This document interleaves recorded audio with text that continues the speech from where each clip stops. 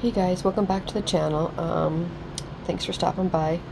I am here with a quick little project share and a shout out for Deb Hendrick. Um, it's her birthday and she's also trying to reach 1,000 subscribers on her YouTube channel. So I'll link her channel below. You guys please go give her a follow and help her support her and help her to grow her channel.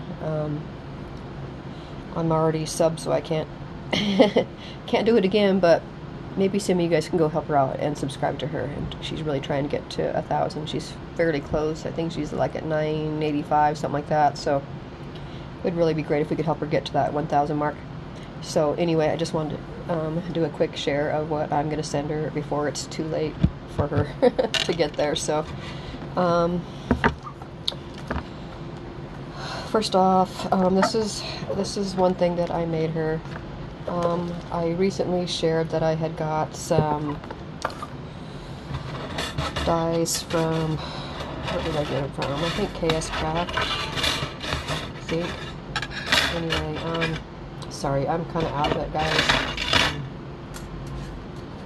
Had some bad stuff going on lately, so anyway, forgive me if I'm having a hard time keeping my train of thought. So anyway, I got this die from him, and it's supposed to be, I think it says it's a chocolate box, so it's got layering pieces and stuff, and you just put this together.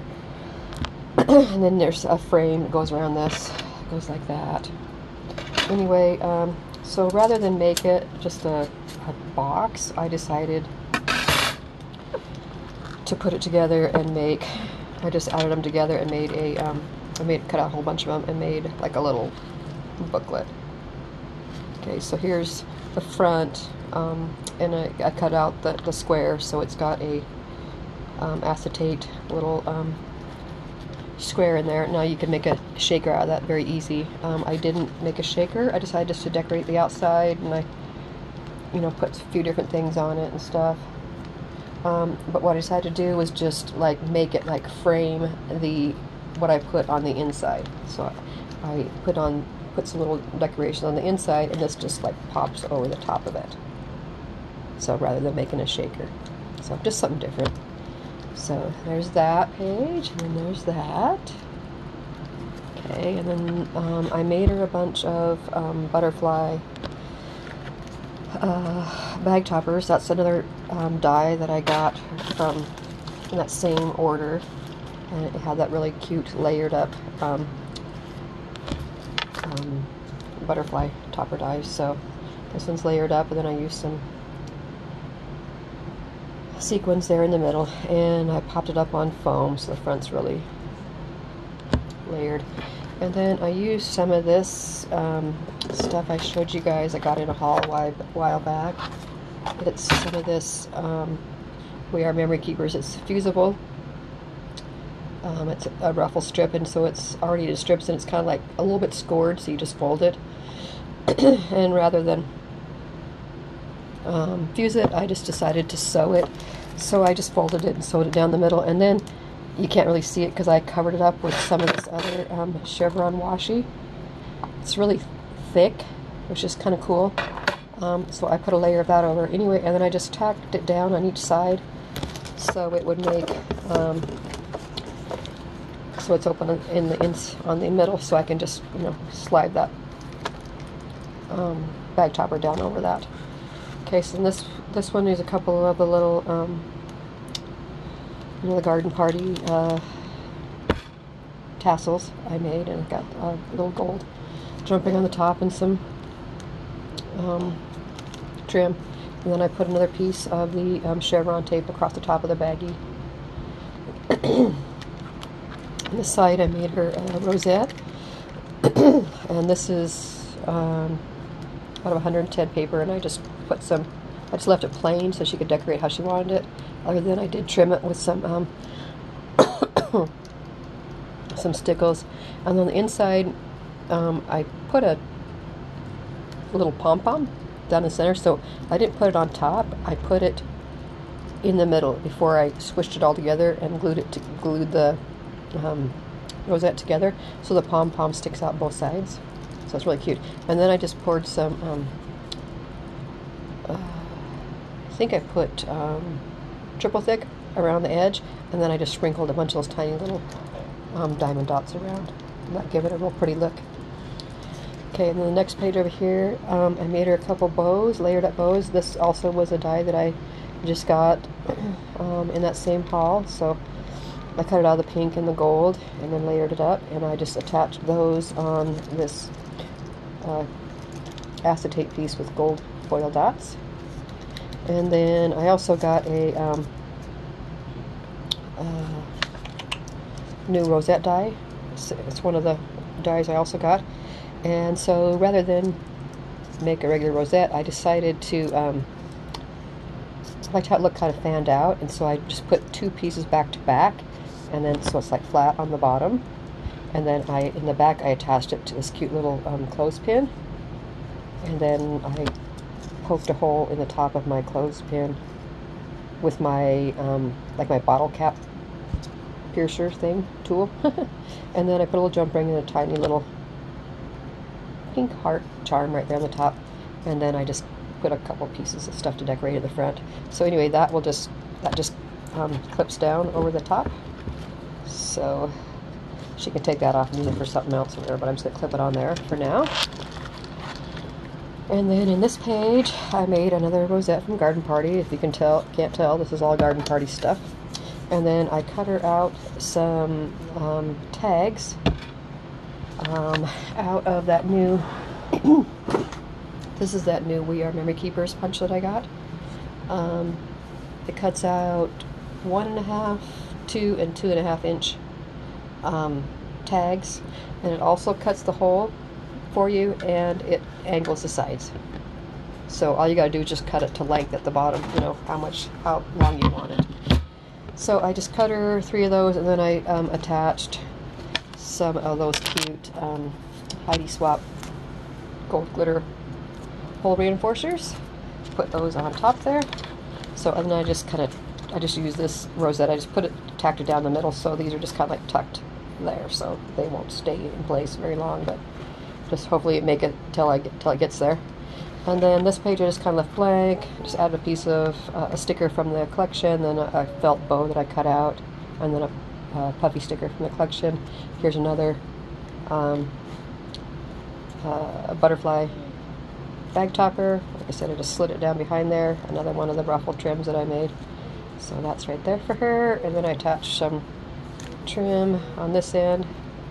And I actually I sewed around all these pages, and I actually sewed the trim in between these 2 layers. So the trim is sewed in between.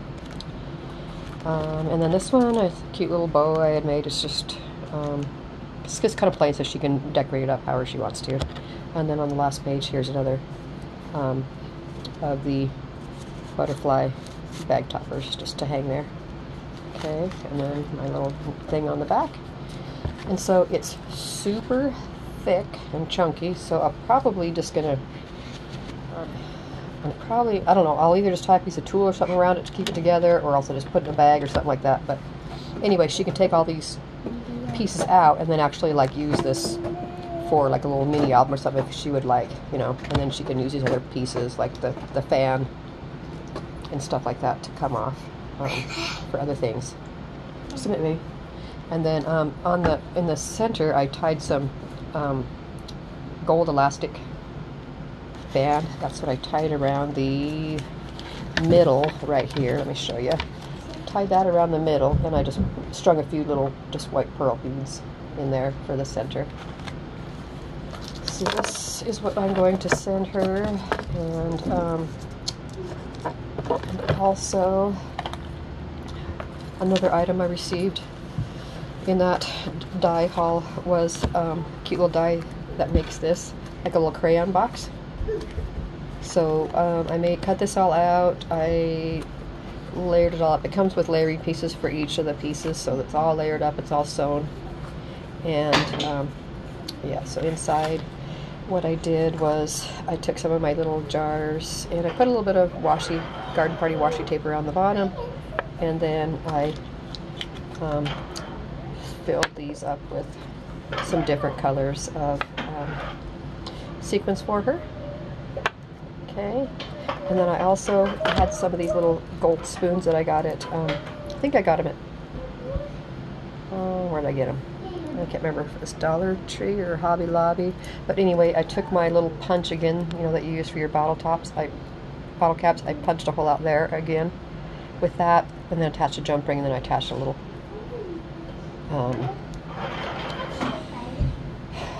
seam binding dangle with another little glitter filled ball and stuff, so that just hangs on there like that. So I thought that would be a fun little gift for her. And then I also made a couple more butterflies layered, and so this is the same die as the for the bag topper, but I just didn't make the bag topper part. These are just the layering pieces.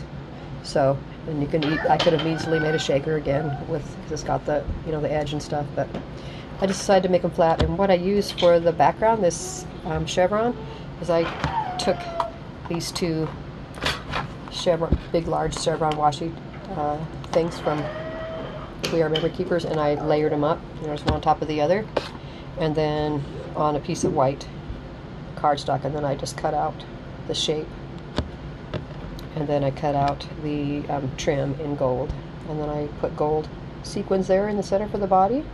I think it turned out pretty cute.